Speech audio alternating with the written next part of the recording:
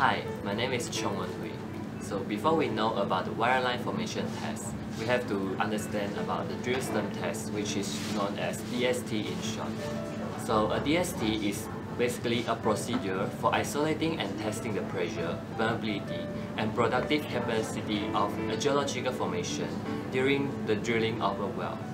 So DST is also an important measurement of pressure behavior which we use to estimate the reservoir pressure at the drill stem.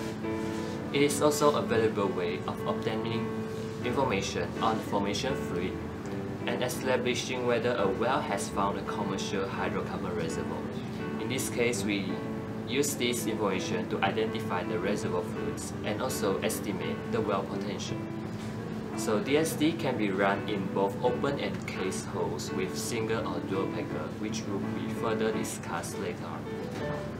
So the objectives of DST can be is the following.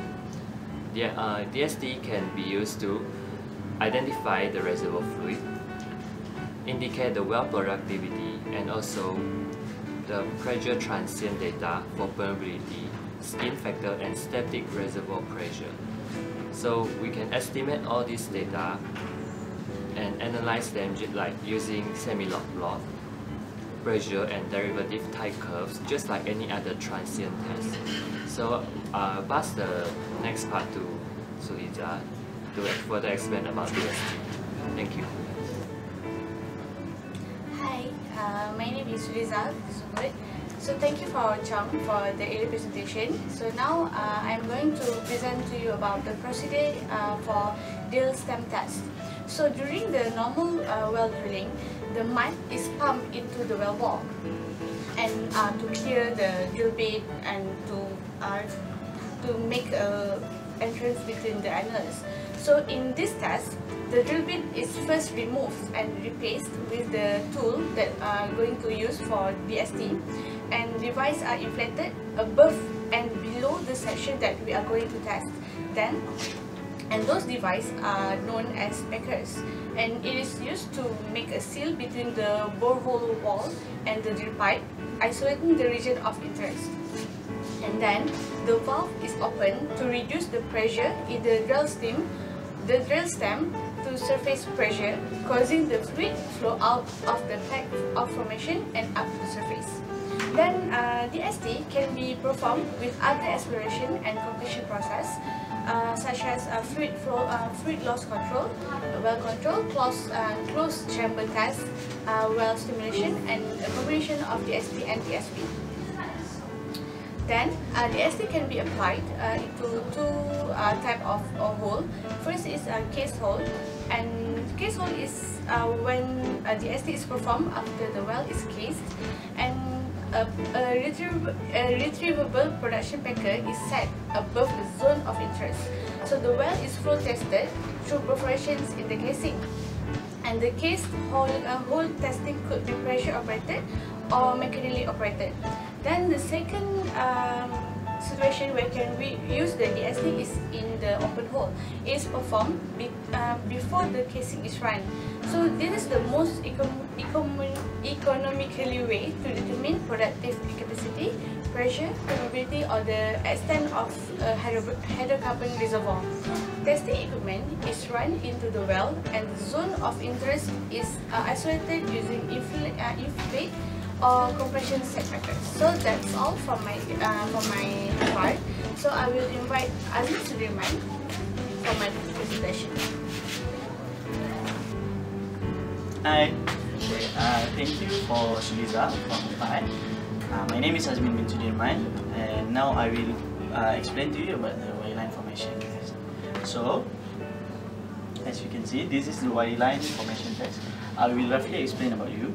So wireline formation test is used as a quick and inexpensive alternative of DST test, which is the drill stem test. Okay.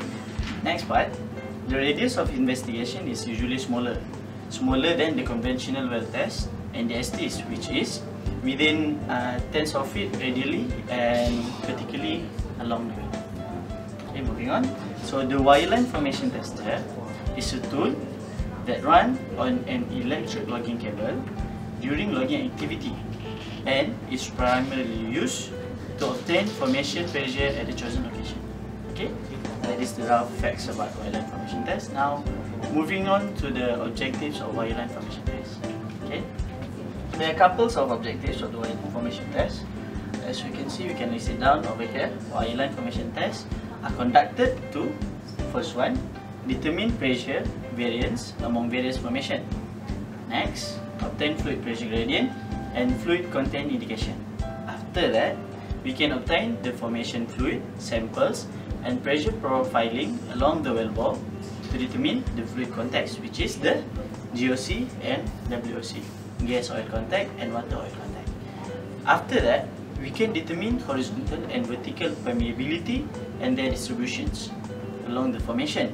Then, we determine permeability barriers and high permeability streaks. And the last one is we conduct control local production and vertical interference at distinct points along the way. That's all from me. Thank you. Hi, my name is Muhammad Afiq bin Rosnan and I'll be explaining about the procedure for wireline formation test. The wireline formation pressure measurement is acquired by inserting a probe into the borehole wall and performing a mini drawdown and build up by withdrawing a small amount of formation fluid and then waiting for the pressure to build up to the formation pore pressure. First, the pressure is observed to drop and stabilize during the first pretest, which is a drawdown, and continue to drop during the second pretest. The flow stops and pressure build-ups to formation pressure when the second pretest is completed. Actual formation pressure can be taken when the pressure becomes stable or estimated from the build-up characteristic when the tool is retracted before pressure stabilization. Moving on, from the objectives, we'll be focusing on fluid sampling in this case. Sample of formation fluid can be taken from analysis when the fluid fills the pretest chamber up to 10 gallon or more. The proper analysis involves discriminating the filtrate from the invaded zone from the native formation fluids. The measurements of water resistivity, API gravity, and gas to oil ratio and water chemistry can then be performed. The formation fluid samples should be maintained at formation pressure. Thank you. Hi, my name is Marcel and I will be talking about applications. So, although formation testers can take samples, they are often used to obtain the pressure information available from the reservoir.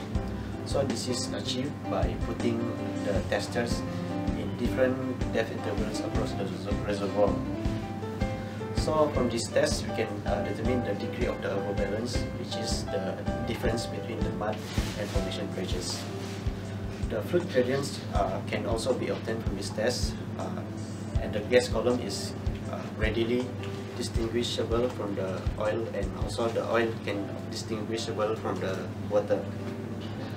The location of the gas water and the oil water contact can also be determined. After a reservoir has been produced, there are some pressure decline can be expected. So the formation testers are frequently run in the development or infill wells. When compared to the initial formation pressure profile in these wells can often show certain zones that may have produced more oil than the neighboring zones. Thereby, this indicates the presence of permeability barriers. And lastly, the pressures in zones of injection can also be monitored using the formation tester. So that's all from us. Hope you enjoyed the video. Thank you. Scott. Nice.